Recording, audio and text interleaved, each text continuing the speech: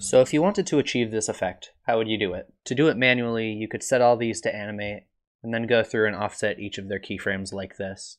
And that's fine, but it becomes really tedious and time-consuming once you have a lot of objects. Many Blender users would say you could also use animation nodes, which is a really feature-dense add-on that allows you to do this and a lot more, but I haven't really started to learn about that too much. And if all you want to do is offset keyframes, there's a much easier way. There's this free add-on called Commotion, and it's made by M. Rachinsky, and you can find it on GitHub. Link is in the description.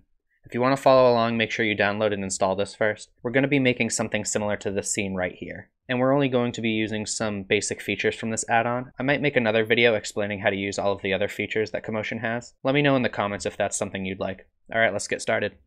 So here we are in Blender 2.91. I'm just going to start setting the scene up. So I'm going to Shift A to add a plane right here. And then actually the next thing I'm going to do is set up the camera. So I have my camera parented to this empty. I'm just going to press 0 to look through it and just set it up. So we look from the top a little and zoom in.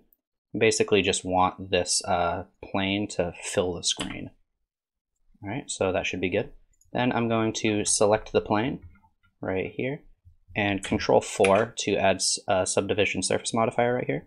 Then I'm going to go Shift Z to view in wireframe and go to the modifier properties right here. I'm going to turn off optimal display, that way we can see all the topology right here, and switch to simple so it goes back to being plain. Then, just so it's not a bunch of rectangles, I'm going to add a decimate modifier and turn the ratio. It's on collapse right now. I'm going to turn the ratio just down to 0.5. That way we get a little more, like random shapes right here. I'm going to look back through the camera. And if you want these to be smaller, you can just turn your subdivision surface modifier up a little higher. All right, so that should be good. And then I'm going to add an edge split modifier and turn the edge angle all the way down to 0.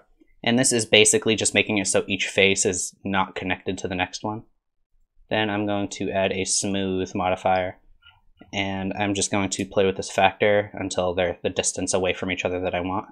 So I'm going to keep them pretty close, like right here. And I'm going to go back into solid view. All right, and then I want to give these some thickness with the solidify modifier right here. And I'm just going to change this to, say, like 0.2. It's pretty good. And if you want to add more smoothness or something like that to this, you can with like a bevel modifier. But just so it runs fast on my computer, I'm going to leave it like this.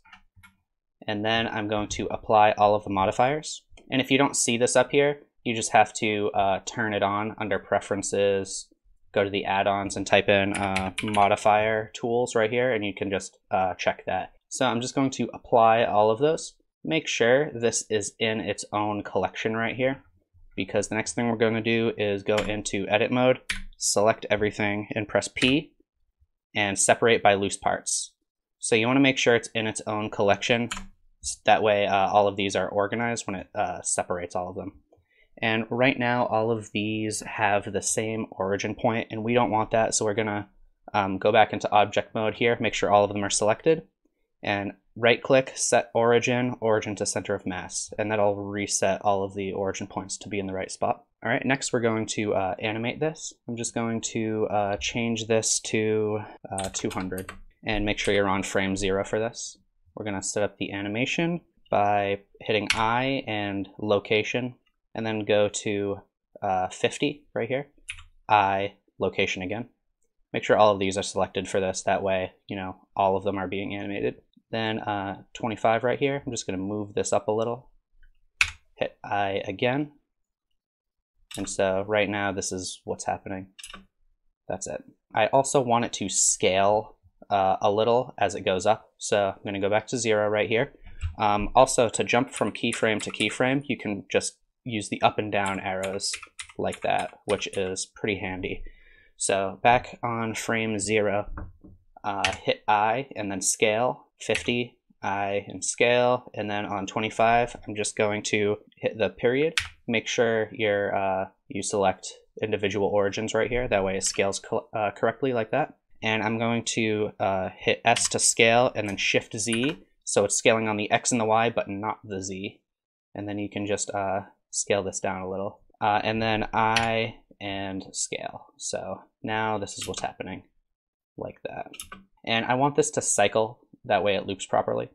So with all of these selected on your timeline, hit Control Tab, and this will go into the graph editor. I hit Normalize, and that just makes all of them go between -1 and 1.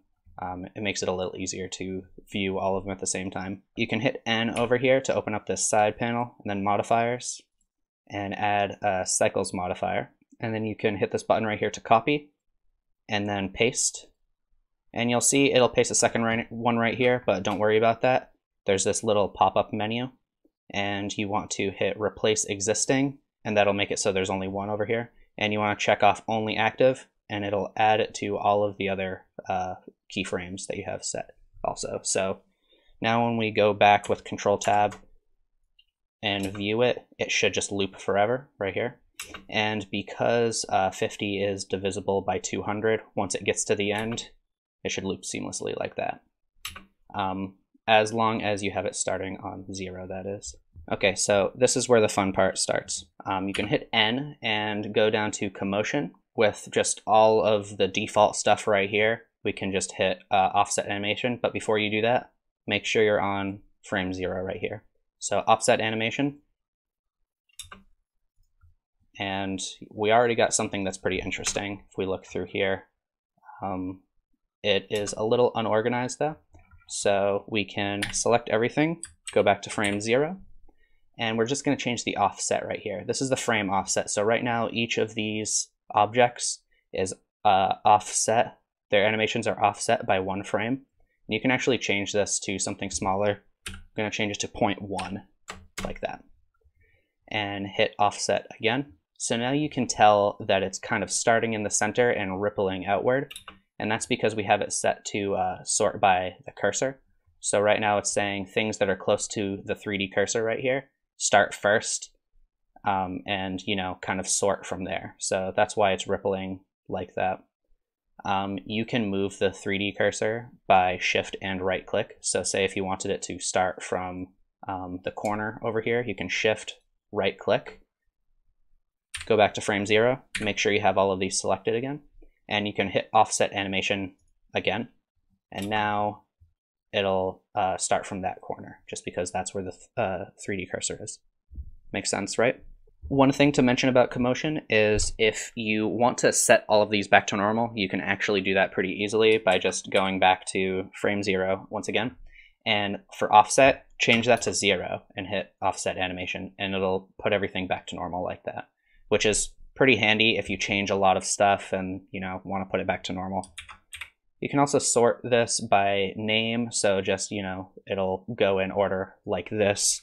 It'll start with that one and then this, and just go in this order right here. Multi-offset, which maybe I'll cover in another video if that's something that interests people. Let's see what this looks like as random. Make sure everything is selected, change offset back to 0.1, and then offset animation. So this is just going randomly right now. With everything selected, you can also, achieve different effects by changing the interpolation right here. So select everything, hit T. Right now it's set to Bezier by default. You could change it to linear. It looks just a little more rigid basically. T, I like the way bounce looks. It's pretty dramatic. This might be moving a little fast for that, so I'll set it back to Bezier. You can move your camera back a little, something like that. So yeah, add some materials and lighting to this, and this is actually pretty close to the video that I showed in the beginning. Thanks for watching. Like and subscribe if you enjoyed this, and share it with someone else if you found it helpful. Leave a comment if you have a suggestion for another video. I'll try to be uploading a little more regularly. That's all for now. See ya.